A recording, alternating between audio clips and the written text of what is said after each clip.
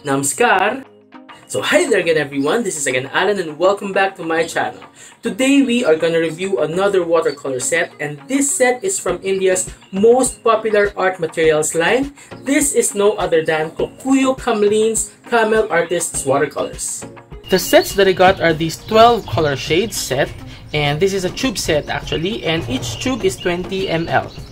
As you can see, the covers are different but they are the same sets. So these are the same tubes. The reason why I got two is that because I want to just hoard, because I find them really interesting and very much affordable for their quantity. Okay, so I got this set last year, 2019, in Amazon US for $25 US, or roughly 1,300 Philippine pesos. That price does not include yet your Prime membership, your taxes, your shipping fees, etc. And of course, if you are gonna buy this directly in India or from an online shop in India, the price is gonna be much cheaper. And I actually tried buying it from an Indian shop, but unfortunately my payment can't proceed for some reason. I don't know, so I just resorted into buying it in Amazon US through a friend there. So now let's review our set, but first let's set these aside because this is new and review this first set instead. So the box looks pretty standard, and as you can see there's a little crumpled area here, but that's okay. And here's the name Camel and their logo. It says here Artist Watercolor Tubes, assorted shades, 12 by 20 ml. It says here it conforms to ASTM D4236, so it's non-toxic. And here is a painting of Mr. Sagnik Biswas. This is a beautiful painting. And on this side they provided of course the company name, the address, the website, and the telephone number and the email as well. So if you have questions, you can email them. And behind they provided this swatch sheet that they did not provide in the other set. So I don't know which one is more updated. Anyway, you can find this information in their website. I'll be putting the information below in the description box. And according to their website, they have 48 colors, and they actually provided a swatch sheet there, a color chart showing the 48 colors, and they also provided the opacity or transparency rating and the light fastness rating as well. However, I do not know the basis of the light fastness because they did not provide the pigment code information, and they just rate it as A, B, and C. A for absolutely permanent, B for permanent, and C for fairly permanent. And checking this set, 9 out of 12 are rated B or permanent, while 3 are rated as A or absolutely permanent. So now let's take a look at an individual tube. So this is, I think, an aluminum tube with a plastic cover, and they provided here, of course, the name of the brand, 20 ml, the number code, the color name, the light fastness rating, so the series, so this indicates the price range of the color, and also the transparency, so this means semi-transparent. So here is the Camlin Kokuyo logo and brand name. So behind they provided the AP information and the same information that we can find in the box. So again, there are no pigment code information provided, even in the tubes. 20 ml tubes in watercolors are not actually that common, so let me just show you other tubes that I have. So let's start with the 5 ml tube from Winsor Newton. Then we have these 10 ml tubes from Van Gogh, a 15 ml from Daniel Smith, and the 37 ml from Da Vinci. So now we are ready to swatch and do our sample painting, and for this we are using, as always, our Chess 185 cotton paper, and I'm gonna be spinning this up to save time, and also we are gonna be dotting down the colors in our swatches to save time as well. So if you have comments or questions, just comment it and I'll be answering once ready.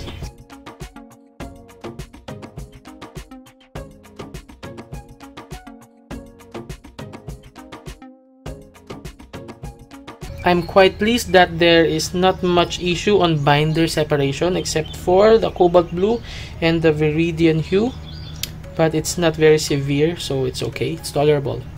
So now let's do our swatches. The first color is lemon yellow.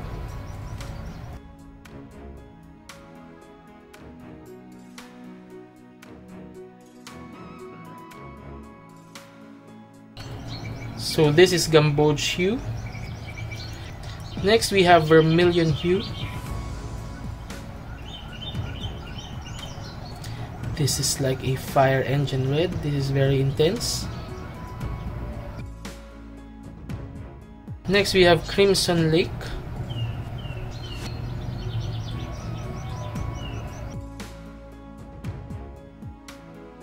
Next we have French ultramarine.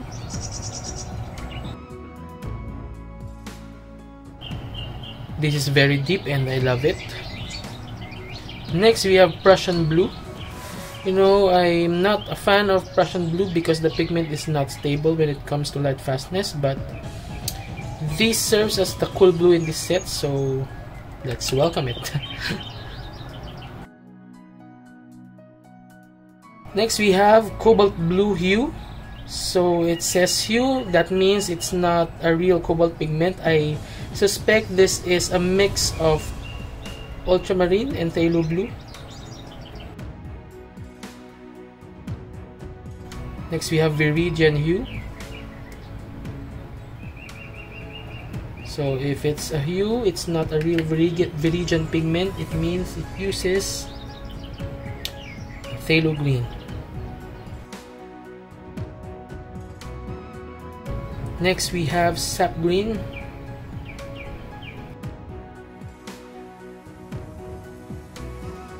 Next we have yellow ochre, and this is of course expected to be opaque. Next we have burnt sienna.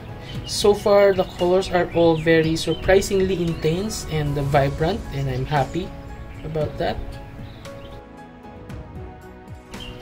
This is a beautiful transparent brown. And lastly we have ivory black. So now we're done with our swatches. Let me just show you nearer for a close-up look. I am happy that they provided here the primary colors, a warm and a cool of the primary colors, but I'm quite surprised that they have 3 blues. I am happy with just 2 for a 12 color set. I prefer to have another brown instead of just 1 or 2. And the colors are all vibrant and mostly transparent except for these 2 and also the vermilion, but let's wait until they get dry to see their transparency. Also this one is of course opaque, but let's see if they remain opaque once it's dry. I would also like to commend the French ultramarine, which is very deep and very granulating, and it's also warm, and I prefer that an ultramarine be that way. So now let's do our sample painting, and of course I'm gonna be speeding this up again, so if you have questions please don't hesitate to comment it down.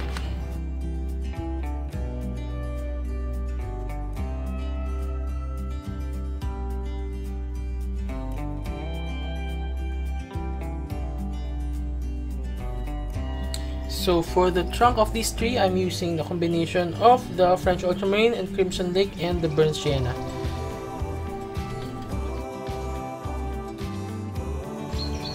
So in this exercise, I am assuming that the light is coming from the other side, from this side, so it's sort of an against the light image.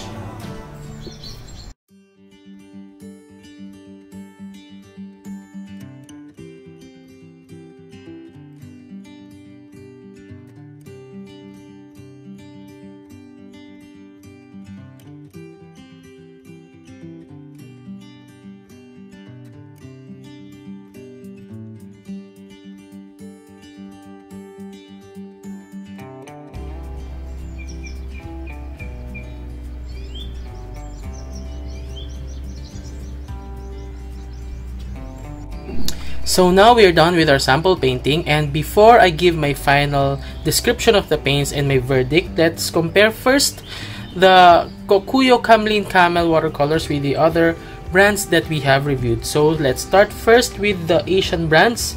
So let's start with the cheapest. Let's start with Superior Watercolors.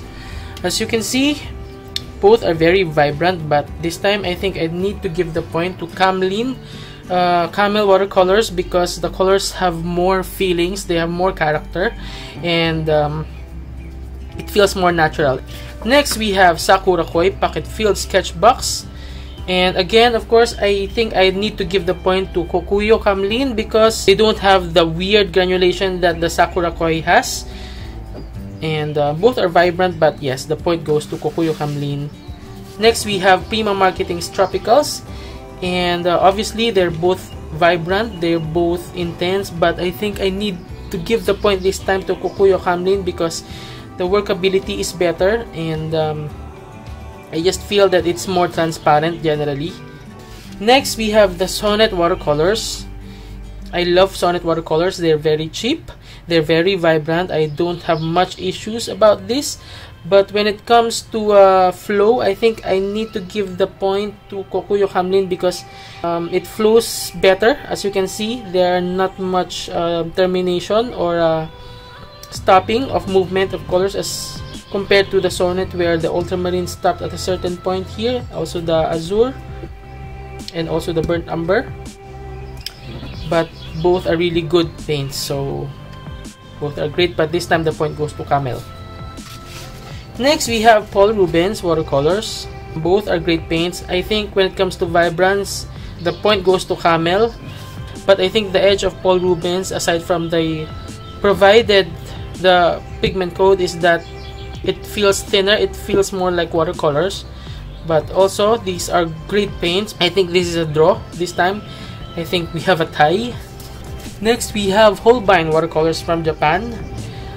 When I started painting, the feels or the feeling that Kokuyo Camlin Camel gave me is like that of the feeling that I have when I used Holbein. They feel a little bit thick and heavy, but when it dried, the Kokuyo Camlin dried very thinly, more transparent and more what I call is matte, which I prefer in a watercolor. So it's hard, but I think I need to give again another draw, another tie when it comes to my painting system. I love both of these paints, so it's a tie for me. Next we have Mijello Mission Gold Class. This Mijello is from Korea. I think this time I need to give the point to Mijello because I think the edge is the transparency and the thinness. It feels more like watercolor. So well, that's just me, that's my preference. So yeah, the point this time is to Mission Gold Class. Next we have White Knights from Russia, and just like Kokuyo Camlin, at first, you know, the White Knight paints feels like somewhat heavy or thick when you're using it, but once it gets dry, it becomes thinner, it becomes more watercolor, it becomes more transparent. They have the same issue, but as you look at the product, you can see that the end product gives you more transparency by a bit in White Knights. So I think I need to give the point this time also to White Knights, but you know, the difference is not that huge because these are both great paints. Now let's go to Van Gogh Watercolors. They both gave me at first thick feeling, but when the paintings got dry, when the swatches got dried, it became more transparent. So I think the edge of Kokuyo Camlin is that it's a bit more intense, but Van Gogh gave me the pigment information, so that gave me a feeling of security when it comes to the light fastness of my painting. So I don't know, I think I need to give the point to Van Gogh just for the pigment information, or even a draw. Okay, so let's give it a tie. And finally, we have two more, so let's compare to the Rembrandt. Rembrandt is a very reliable brand from Netherlands, also from Royal Talents, and I cannot deny the fact that they're very easy to use. They're very reliable in that consideration, and they also provided the pigment information. They're vibrant, and I have no complaints about it except for the expensive price. So I think I need to give the point this time to Rembrandt Luxury Pocket Box Set. And lastly, the Daniel Smith Ultimate Mixing Set. And I know, if you know me, you know I'd give the point to Daniel Smith Ultimate Mixing Set because this is my basis of comparison, because I've been using this for quite some time now.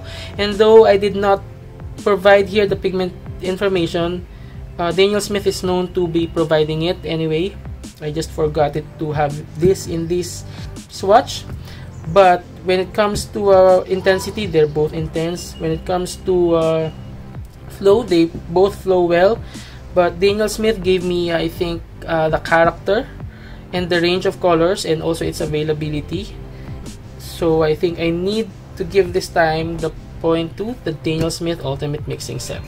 So now that we are done comparing our Kokuyo Camlin watercolors with the other brands that I have, now let's discuss if it's recommendable or not. Okay, if you're gonna ask me would I recommend the Kokuyo Camlin watercolors, my answer is definitely yes.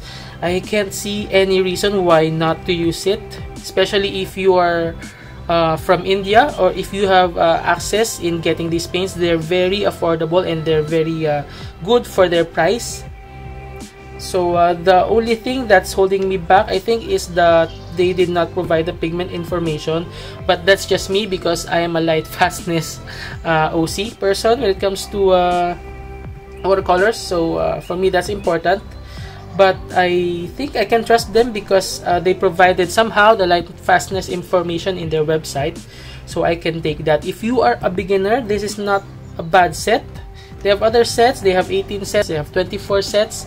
So you have lots of choices to choose from. They also have cakes, and they also have student grade paints if you like to try a cheaper alternative. So again, if you're gonna ask me, go ahead, try these out. This is a very much recommended watercolor set from India. So if you have further questions, please don't hesitate to comment it below. If you have suggestions, if you have recommendations or anything, I want to hear you. So just comment it below and I will be answering you as soon as I can. So again, thank you for watching. If you're not subscribed yet, please do subscribe. And don't forget to like and share this video to support my page.